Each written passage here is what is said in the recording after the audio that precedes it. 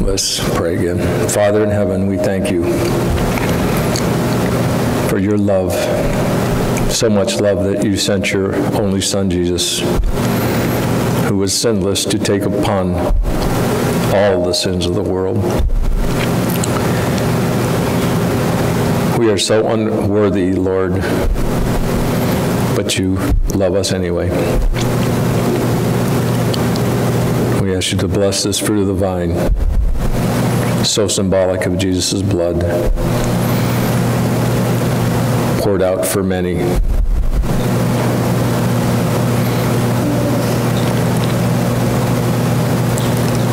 We thank you so much for your love, your grace, your mercy, your guidance. All this in Jesus' name we pray. Amen.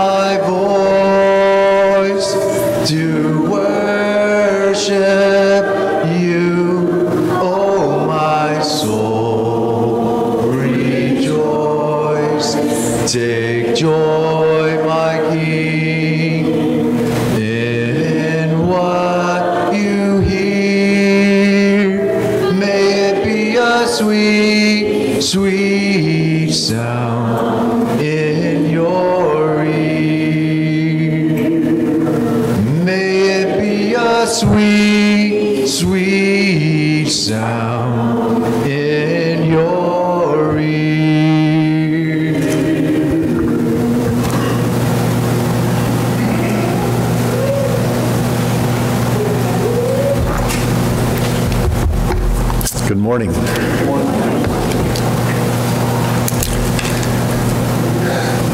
First on our list of prayer requests is that we pray for Jill Park. As you probably know by now, Gordon went home to be with the Lord on Thursday. And I've been checking in on Jill, and she tells me I will be okay. We know this is a terrible loss for her. And many of you have been through the same thing, and you know. And so please pray. Give me some prayer requests and updates for people for us to pray for. Linda, yes.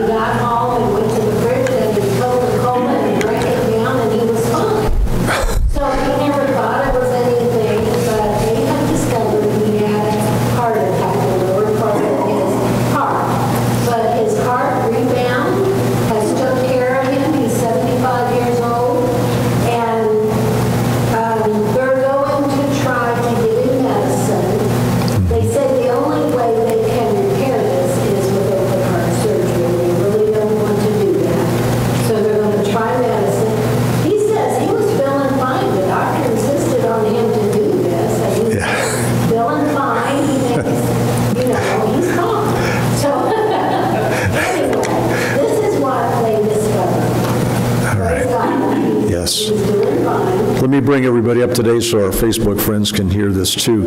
Linda's brother Dallas had a heart catheterization, and they discovered an old heart attack. He's been doing well since it, but now they are alert to it, and they can watch it and give him some medication for it. And I believe you have some others to tell us about, too. Any word on Rick? Well, Rick had that scan, and the doctor called, and she has said that no cancer, nothing's wrong. They checked everything that was done previously out. It's all fine. Oh, good. She said that every day when you wash your face in the morning, you're to rub that. She believes it's fat, but she put the fat in there so his face wouldn't sink in. And she believes it's fat that is there, and he's tough. Good news. So, Good news. that, during the healing process. Yeah. But it was bigger, and it kept getting smaller. But when she checked it out, she was concerned. But praise God, it's Oh, we're so grateful because Rick Fuller, after the surgery, at one of the surgical points, had a lump that was still there, and they were concerned about it, so the doctor wanted a test on it, and it's nothing to worry about, just post-surgical stuff. Yes. one more thing. We've been praying for my brother Kenny. Yes. My brother Kenny, he's sort of in and out of AFib, back and forth. Okay. And so he checks it daily on his phone. I guess there's an app you can check it on your phone. And he checks it daily, and the day, I talked to him the day before yesterday, and he was back in AFib.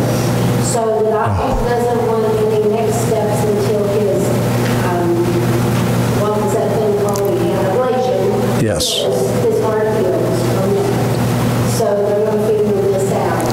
Okay. We're hoping he goes out. So Kenny, Linda's brother Kenny, has been struggling with AFib. They did an ablation, but it doesn't seem to have taken completely, so they're watching that and going to look at it in the future, so.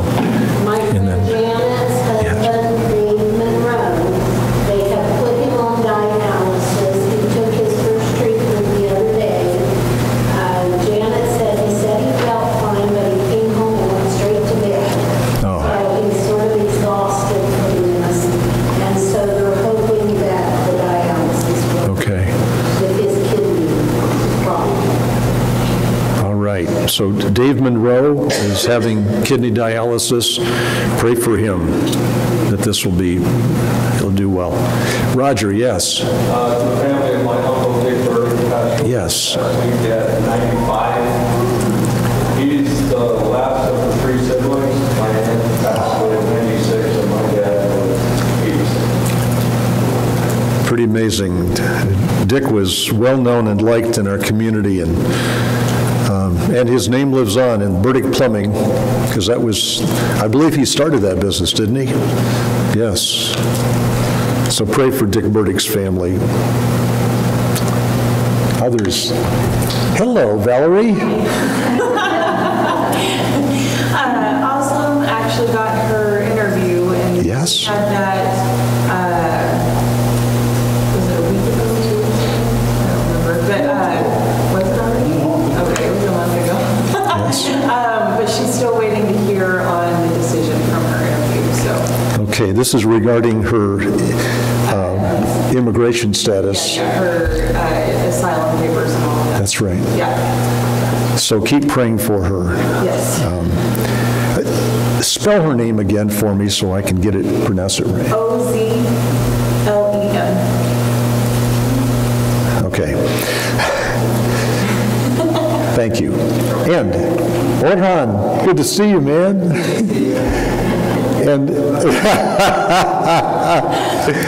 And I think you're going to have to hold him up. You're going to have to hold. They have somebody to show off today. We're going to just suspend the sermon and we're going to play with the baby today. How about that? You know what? Unfortunately, if I actually put that to a Democratic vote, it would be overwhelming. Forget it. You don't get out of it that easily. Well. So we've got two babies here today. We've got Roni and we've got Dave. On the kind of the opposite end of the age spectrum. You know, Dave, you come back the first Sunday, and here I am telling jokes about you. I'm sorry. I apologize. Oh, you don't. No. What is it about you that just invites that? You know what? When Dave was in the hospital and in the nursing home, I used to warn people, when you go to visit him, be careful, because he's going to tell some corny jokes. Do not bring them back here. But some of you did anyways. Nobody listens to me.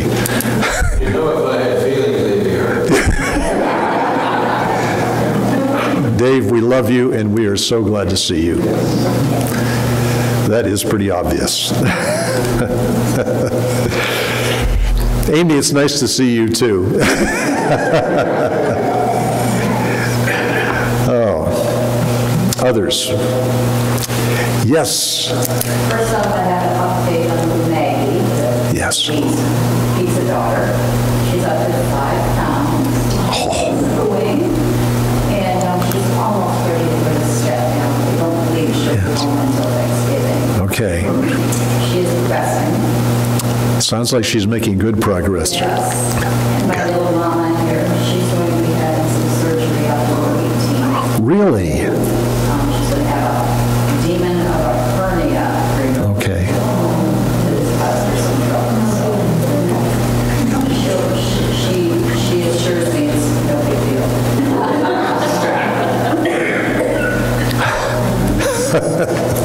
Of course. God's got this, doesn't she? Doesn't he? Yes. Also, Brenda and I will not be here next Sunday or the Sunday after. We'll be in Guyana, South America. And while we're gone, I believe that Peggy and Neil, is this your last Sunday before spring? No. You'll be here one more Sunday. So this next Sunday will be the last Sunday for a while for Neil and Peggy and for Darwin and Ernesta. They're heading to hurricane territory. They have escaped damage from the hurricane. And we obviously want to pray for the folks in Florida. There was some pretty serious loss of life and some devastating property loss, including Karen's and my sister and her husband had a mobile home down there that they were renting and going to use in the winter, and it was totally destroyed. And they had been unable to get full coverage insurance for it, only liability, so it's a total loss. But nobody was injured, so we're grateful for that, and I know they are too. But Peggy, yes. I don't know if this is prayer request or grace reports, but Wednesday, Vaughn left Mayo Clinic Oh, yes. and went to rehab. It's about, I think Marilyn said about 12 miles away. They're hoping he'll be there just 2 weeks. I guess they had a big send-off, balloons and everything, because he's been there since July 5th in the same ICU wards. They all got to know him. Marilyn outdid herself with cards and gifts and but they went out and watched him, and he has a big Ford truck that Marilyn's been driving. It's surprising, but and they watched him, and he got up in the truck. He was able to get up in the truck by himself. You know, we praise God for that. Keep praying for Lon Schindler, a dear brother down in the Bradenton, Florida area, who has become endeared to the folks at the Mayo Clinic. Not because he wanted to, but he is a great, great man of God, and has been through pretty serious stuff with a transplant, a failed liver that they transplanted, and then another transplant, and then the circuitous road that comes to through recovery, and he's making good progress now, so keep praying. What do you say? Let's pray. Father, we bring these people to you. We are so grateful that we have this time that we can address you and share our concerns, our love for each other, and for our friends and family. And so we bring to you Jill. Lord, I've been asking you to wrap your arms around her and give her comfort in the moments when she is hurting the most. And I know you will do that, Lord. Please continue to do that. We are so grateful to know that Gordon is in your care now. Please be with Dallas, Lord. We're grateful that you protected him over these years. We praise God that Rick is okay. We ask you to be with Kenny, Linda's brother, in this AFib, and we pray it can be resolved. And Lord, we pray for Dave Monroe and the dialysis treatments he's getting, that he'll be okay. Bless the family of Dick Burdick and give them comfort and peace right now. And Lord, thank you for the good news that Aslam had her interview. Lord, we ask that you would intervene and that you would make this go smoothly for her to get asylum and be able to live here permanently. Oh God, please, we beg you for that. We pray for little Maggie, and we give you praise that she's doing well. And Lord, we pray for Marjorie. We thank you for watching over her and caring for her and walking closely with her. Bless her in this upcoming surgery, Lord. And Father, we give you praise for what you've done in Lon's life, for the fact that even though this has not been an easy process, it's been clear that you've been with him throughout this. And so please bring him through the rehabilitation and into home and continued progress of recovery. We place these people into your hands, Lord. You are faithful and trustworthy, and we have all kinds of confidence in you. And we pray this in Jesus' name. Amen. We shared some praise reports during that time. Does anybody have any other ones that you'd like to share with us? I have one. Peggy is only going to be here one more Sunday. Yeah, that's good. That's good. Let's see. Mike had one, and then Janet's got one. Mike, yes. I want to say thank you guys so much for all the support for my sister, and praise God. What a wonderful family I have. You guys are awesome, and it's always nice to see smiling faces. Thank you guys. Well, you know it goes from us to you too, Mike. I'm so sorry for the sauce. I'm so scared. I'll tell you what, if that was burnt, burn it every time. It was absolutely delicious. Fantastic. We love you guys a whole lot. Janet, yes. My daughter completed her IOP program. She's doing good.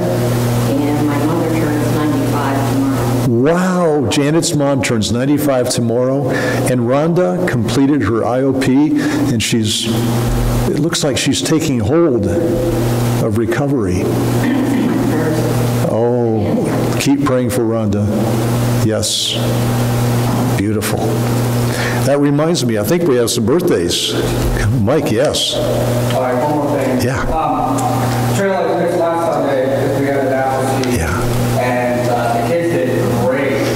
Ricky Sabo, he got wasted on his first day. Yes. There at that camp, and it was a good time. We were all in our hammocks. We were able to sleep under the shelter from the rain. But it was a good time. Keegan was good. Dan was sheep boss. He was screaming. You know, it was a good time. You know. Yes. On my watch. It's safety is number one. That's fantastic. Ricky did so well. He did amazingly well. And I'll tell you what, watching Maddox and Ricky on the river a couple of weeks ago was a lot of fun. Those guys went at least 16 miles when the rest of us went 8 miles. They zigzagged back and forth across the river. They were having a great time, and they were tough and persistent, and it was a thrill to see them.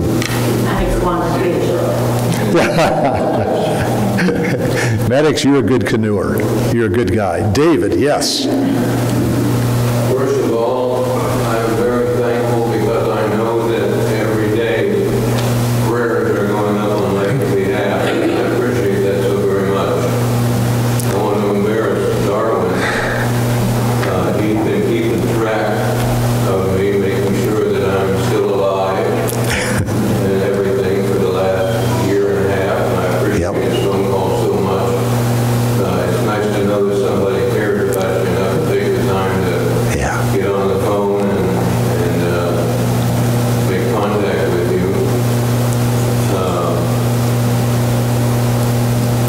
I don't know what thank you seems so hollow. The cards that I've gotten, I appreciate the cards. And like I say, I appreciate the fact that I know prayers are going on my behalf.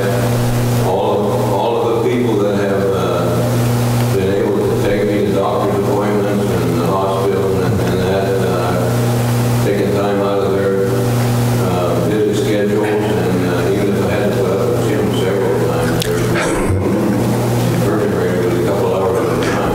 That was torture. Yeah, for me it was torture, Dave. I didn't say it was torture for me. But thank you so very much, and please continue to keep me in your prayers because I'm still in pain every day and doesn't seem to get much better. And I never will neglect an opportunity to highlight what an amazing blessing Amy Corp is. You inspire us, Amy. You are being Jesus in flesh among us, and we appreciate you. Linda, yes. I don't have a joke for you this morning. Yeah, that's okay. That's.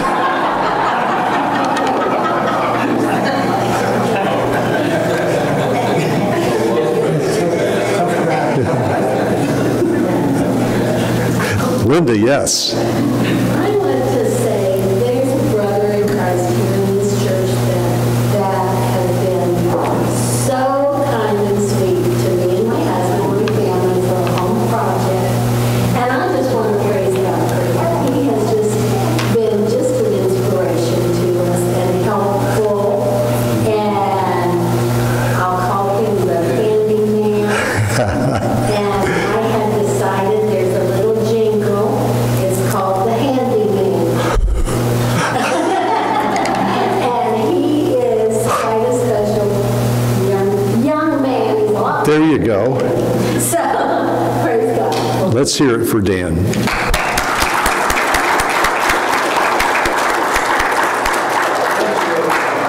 Eventually it'll get done. I'm trying to figure it out at once. And you're going to, Dan gets to have a short series in the next 2 weeks. And he's promised me he's going to spike his mohawk. So those of you watching on Facebook Live, look for that. Now you have to, Dan. You have to do it. He's going to do what I can't do. I have a reverse mohawk. That's why I'm doing it now. There you go. That's it. You have to do it now. Let's have a prayer, and we'll just, Brenda, yes. Women's study is this Thursday, not the second Thursday. Yes. It's both at 10 a.m. and at 7 p.m. 10 a.m. and 7 p.m. this Thursday for Women's Bible Study. So, Father, you are so good to us. We give you praise and honor and glory. Thank you for the good things you're doing in our midst. In Jesus' name, amen. And I realize that we may have a birthday or two. Yes. I was just going to say that we are happy to be back. He's 3 months old today. And this is our first social outing with him. We were waiting on the doctor to kind of give us the go-ahead of going out with COVID and cold and flu season moving in and all that stuff. So, but yeah, so we're thrilled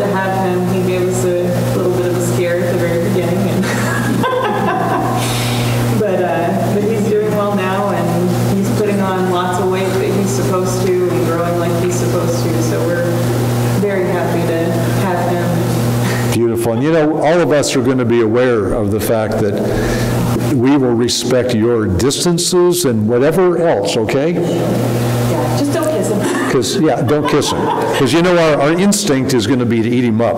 Yeah. But, seriously, we'll follow the lead, okay? Sounds good. And there's a guy here that protects that little boy. Yeah, that's good. Orhan's an amazing dad. He is a great dad. And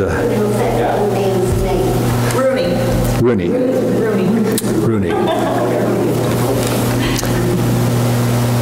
Beautiful. And he is magnificent. Now, I forgot to check the calendar. Do we have any birthdays coming up? It seems like we did this week. Next week. It'll be next week, okay. All right, we're going to dismiss the children, teens, to class, and we're going to open the Word together.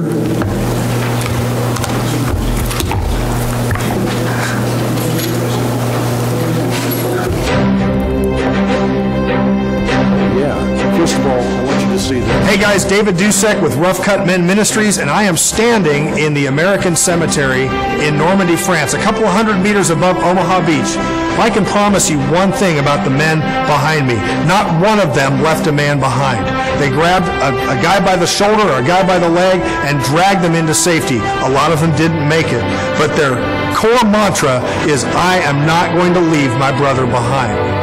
One of the things that I've learned working with the Army is it's not as much about the division parade ground or the brigade parade ground or even headquarters. When men are in battle, what really matters are the brothers that are in the Humvee with the 50 cal up on the hood, outside the wire, downrange and on enemy ground.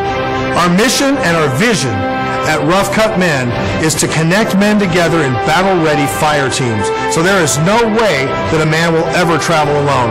The Rough Cut Men movie experience uses a strategic combination of Hollywood action movies like Saving Private Ryan, Top Gun, Facing the Giants, Rudy, coupled with really authentic topical discussions, biblical truth, and strategic fire team breakout sessions where we put 2 or 3 guys together and we get real with each other. Because here's the deal, we're really good at faking it. And I'm absolutely tired of watching men fake their way through life. Because it's not a matter of if things are going to go wrong, it's a matter of when. And it's who we have on our six, on our back, making sure that we survive.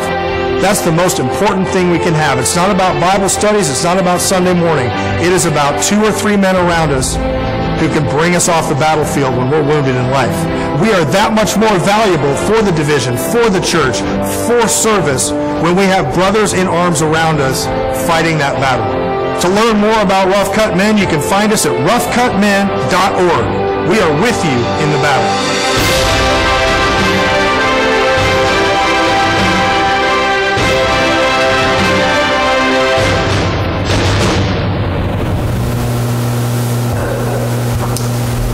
I wanted you to see that, and I wanted not just our men to see that, but their wives to see this. Because your husband needs to be a part of this. Our friends, my friend, Barry Holub, who attends New Leaf United Methodist Church, has done all the legwork to bring one of these events to Conneaut. And it's going to be November 4th and 5th. It's a Friday night and a Saturday morning.